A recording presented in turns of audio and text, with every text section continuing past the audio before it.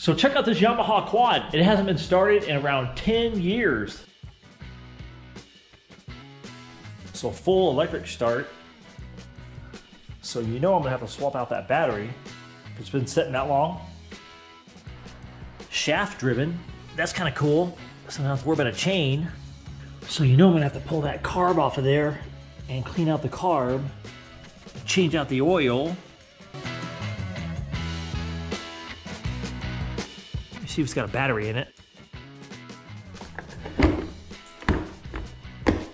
Because you know I'm gonna have to swap that out. Oh yeah. So I might as well start by taking out that battery, because I know that thing's gotta be dead after 10 years.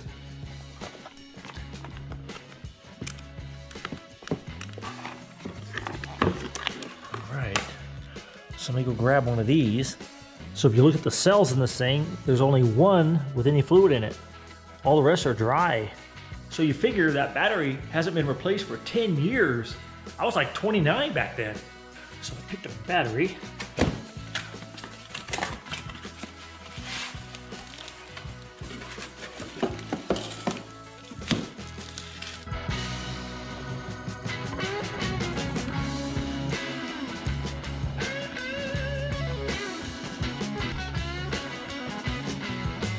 Got the battery in there. So now I'm going to change out that oil.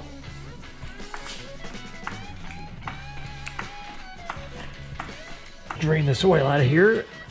If the oil wasn't changed for 10 years, then that means I was around, what, 25, 10 years ago? While we're waiting for the oil to drain, while I'm over here, I might as well throw a new spark plug in here.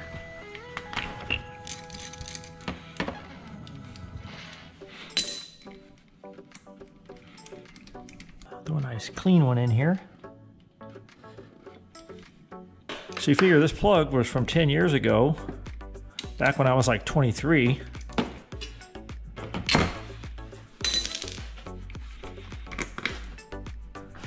Pop that drain plug back in here. All right, so I couldn't find any Yamaha oil in town, but I did find some motorcycle 4-stroke oil that's designed for these wet clutches in here. So I think this will work.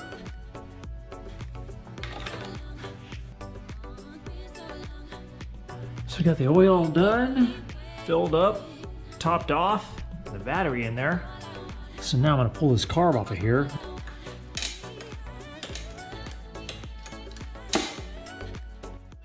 Oh man, this carb looks pretty thrashed. The slide is stuck in the carburetor. Man. Yeah, that's gonna be interesting to see if I can even get that out of there. I might just have to throw another carb on it. Yeah, you figure. So the fuel's been sitting in here for like a decade. Everything's just stuck together. So imagine what the jets look like. 10 years ago, man, I was around 18 or so. Okay, yeah, that thing is pretty bad. So this carb is just too far gone. Someone's just gonna replace it with a new one. Make things a lot easier. So we got this nice new carb that's not all gummed up. So this should help. Yeah, that ought to work. Yeah, it is so cool too that these direct replacement carbs are already threaded. So I'm not sitting here trying to find bolts and nuts and all that stuff. Makes it super easy. Even the throttle will bolt right up.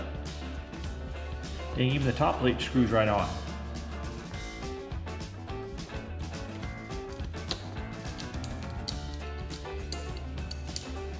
Pop this slide down in here. So hopefully about 10 years from now, when I'm 35, well, hopefully this carb is still working. And I think if I throw some good fuel in here without the ethanol, the good small engine fuel, it'll definitely help it out if it's set in long term in a garage. Oh yeah, now the throttle works. Man, that ought to help.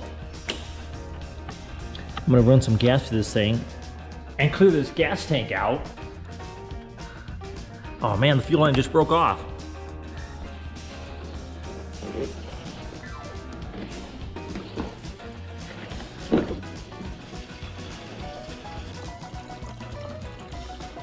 that, so it looks pretty clear. I got the carb on there and the fuel line hooked up. So while I'm at it, I might as well check this air filter, because you know, it's probably dirty. Maybe. It might not have been checked for 10 years.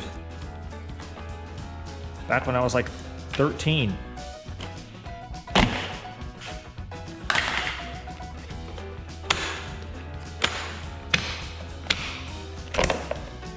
Man, it doesn't even have an air filter in there. I probably have to get a filter for that. Got gas in it, so let me see if it fires up.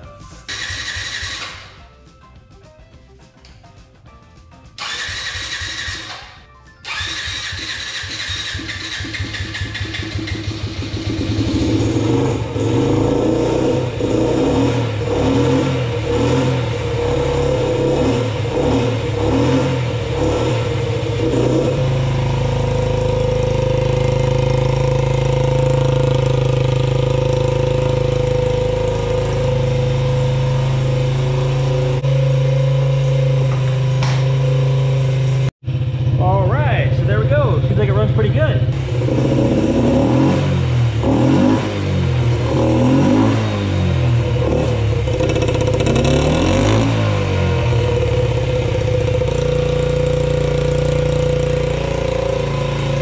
I guess now I'll take it out for a cruise and see how it runs.